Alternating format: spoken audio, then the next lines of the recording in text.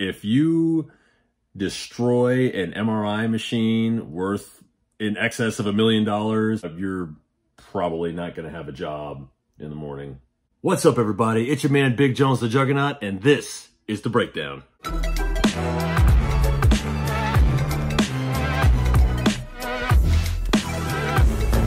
First up, Total Recall.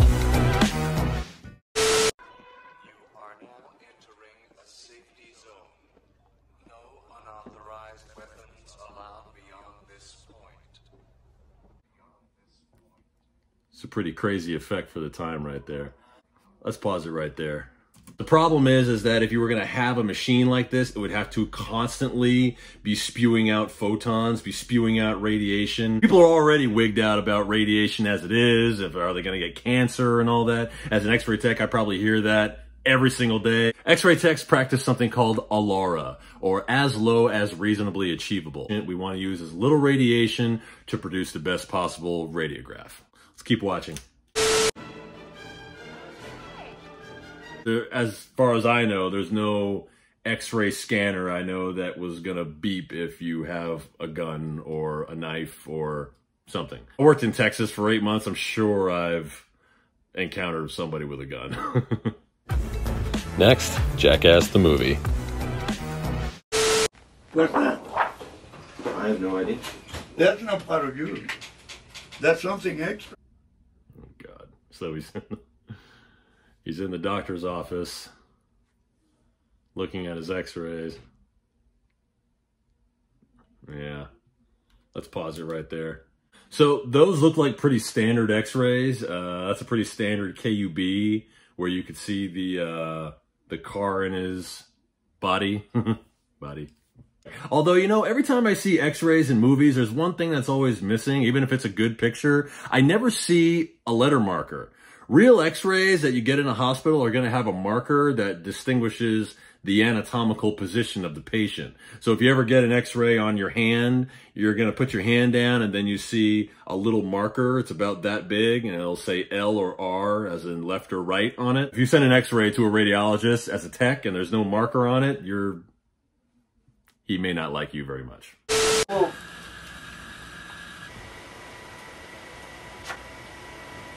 Even if we do print out a film, it's probably going to come from a computer, not from an actual piece of Kodak film. Let's keep watching. Estuvieron con un party ayer y todo el mundo pasado y se estaban temblando unos a los otros y eso. Estaban todos drogados ya. Estaban drogados anoche. You notice in his office, it's really dark. We really don't need a whole lot of light coming down on us. We need light where we need it. So a lot of times we are working in the dark. They call X-ray techs vampires for that reason, because we kind of are. I don't think I'd do something like that myself, even as a prank. That's crossing a line. Now, Venom. Eddie, can you hear me?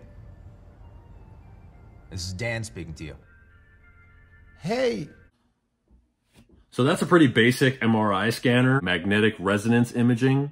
So that magnet is extremely powerful and it is always on. You got all kinds of stuff that's metal and it will attract and it'll zip right to it. Shut it down. Hey. Okay.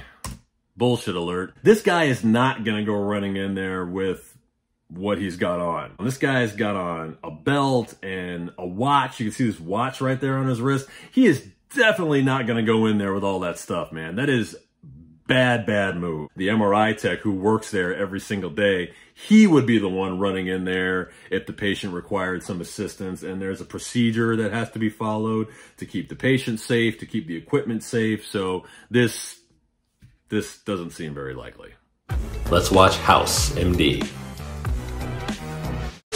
Yes, it's a tragedy. If I hadn't shot him, his body could have spent the next year letting first-year med students use the carpool lane. He said, "Do not turn that on, House." "You're mad because I put a bullet in his head. At worst, all I'm doing now is taking it out." Ooh, no. So more fun with MRIs here. So that part at least is pretty accurate. It could definitely tear it out of your body if possible.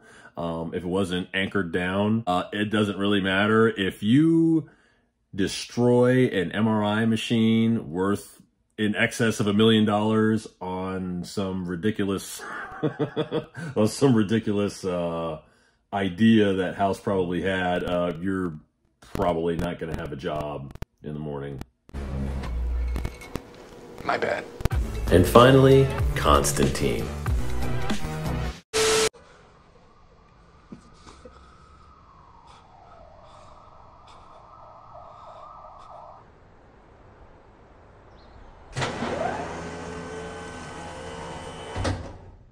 But this doesn't really look like cancer. I mean, I've seen cancer in patients before on an x-ray. Like, it almost looks like metal. Those patchy white spots are basically trying to show us that his cancer is more dense than his bone. I'm not saying that can't happen, but Constantine is up and running around and fighting demons and giving the devil the finger and all that stuff. I mean,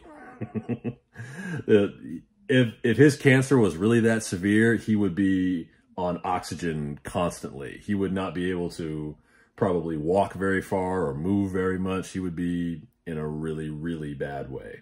So that was my breakdown. Are there any other movies out there with radiology in them that you could think of that you want me to review? Let me know in the comments. Thanks again for watching the video today. I really hope you enjoyed it. If you did, hit the subscribe button and ring the bell to be notified about my latest videos. Also, don't forget to like, share, and subscribe to Big Jones Big Life on YouTube. You can follow me on Instagram right here while you're at it. I will see you guys real soon. Take it easy.